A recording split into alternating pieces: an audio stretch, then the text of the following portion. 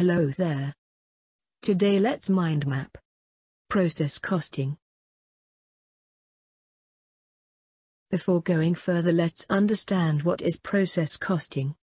Process costing is used when output is produced in a continuous process system and it is difficult to separate individual units of output.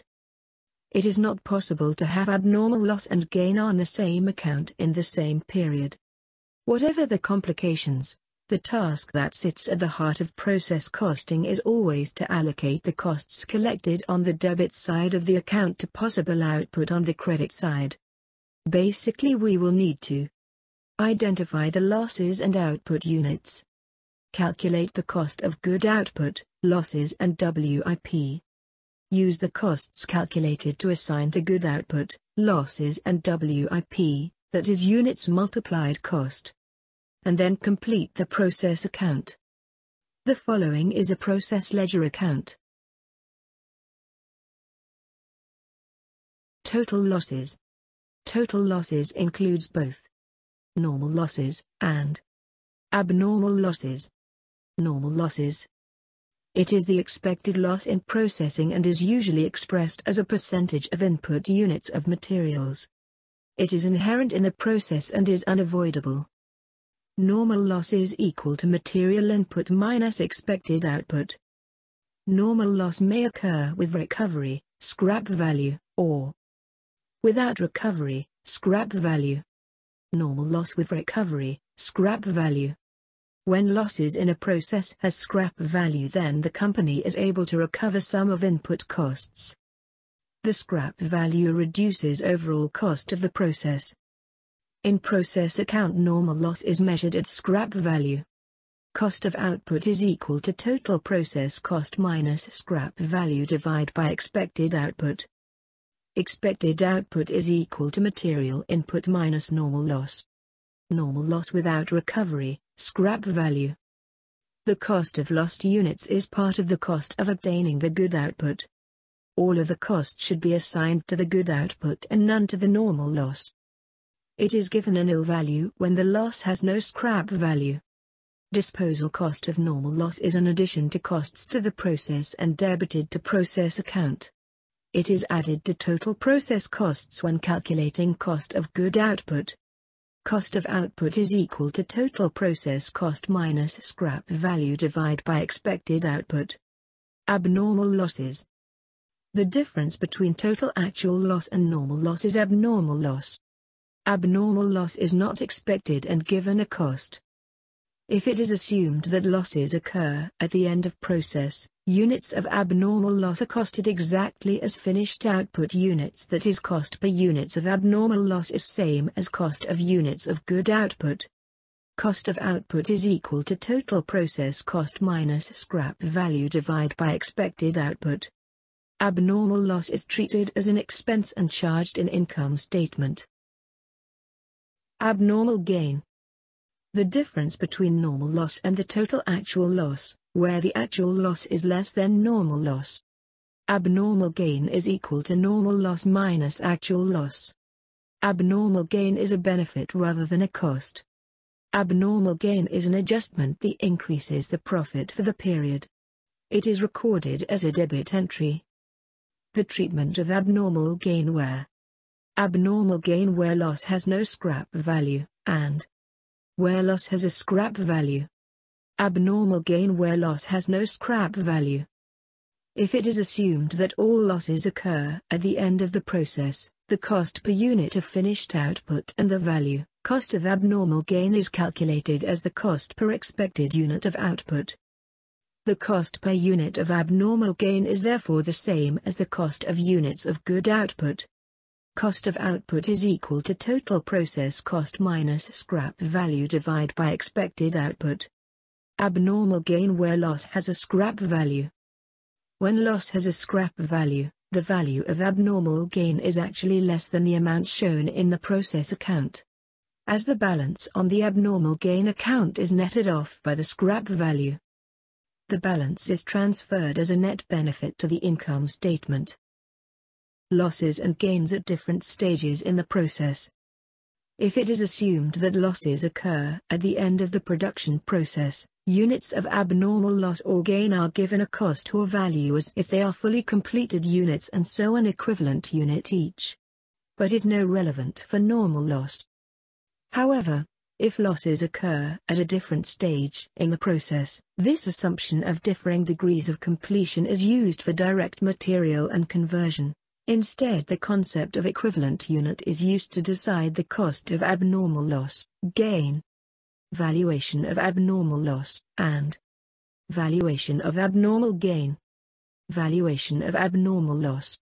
When loss occurs partway through a process, the cost of any abnormal loss is calculated.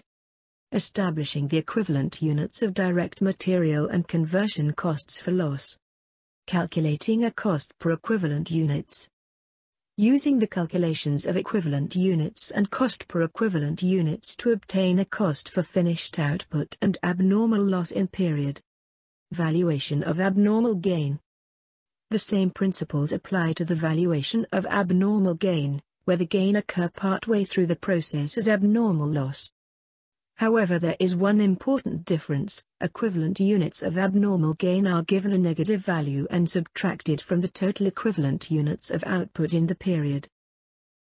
Work in progress balance. There may be opening work in progress, or closing work in progress. Opening work in progress. When there is opening WIP, there are two types of costs on the debit side: the opening WIP and the cost incurred in current period. The issue is whether these type of costs should be treated together or separately. The question is addressed in the accounting policy adopted for opening WIP. The following are two policies adopted: weighted average cost method, and FIFO cost method. Weighted average cost method. When this is used, the assumption is that all units produced during the period and all units in closing inventory should be valued at the same cost per equivalent units for materials and conversion. That is, an average cost per equivalent unit is calculated for all units of output and closing inventory. A three-stage calculation is used. Prepare statement of equivalent units. Prepare statement of cost per unit equivalent units. Prepare statement of evaluation. FIFO cost method. Based on the assumption that the opening WIP are the first units completed, it is necessary to calculate the number of equivalent units for WIP opening, finished output, WIP closing. The three-stage calculation is used for equivalent units and cost allocation. The three-stage calculation is similar as weighted average, with the exception that in statement of evaluation finished output consists of the finished cost of opening WIP is the sum of costs in opening WIP value at start of period plus cost incurred in current period to complete these units plus the cost of finished output started and finished in the period. Closing work in progress means some units have been started and finished in the year and others have been started but not finished. It stands to reason that cost value of an unfinished unit is less than the cost of a completed unit. The cost of the process must be shared between finished output and unfinished WIP. In order to do this, the concept of equivalent is used. A three-stage calculation. Prepare statement of equivalent units. Prepare statement of cost per unit equivalent units. Prepare statement of evaluation. Joint products and byproducts. Joint products. Joint products are two or more products generated simultaneously by a single manufacturing process, using common input, and being substantially equal in value. Apportioning common processing costs between joint products. The costs of the common process that produces the joint products are common costs. They must be apportioned between joint products. One of the following methods is used. Units basis. Sales value at split-off point. Net realizable value. Units basis. Common costs are apportioned on basis of total number of units produced. Sales value at split-off point. Common costs are apportioned on basis of the sales value of joint product produced when they are separated in process. Net realizable value. Net realizable value is sales value less further processing cost. Common costs are apportioned on sales value after any further processing to get them ready for sale. Byproducts. When two or more different products are produced. Any product that does not have a substantial sales value and relatively minor in quantity is called a byproduct. Treatment of byproduct. Any of following method is used. Adding it to revenue from sales. No cost is allocated to byproduct. As other income. No cost is allocated to byproduct. As a deduction from joint process costs, the most common method used. Byproduct is measured at scrap value, similar to normal loss. Thanks for watching. More stuff coming soon.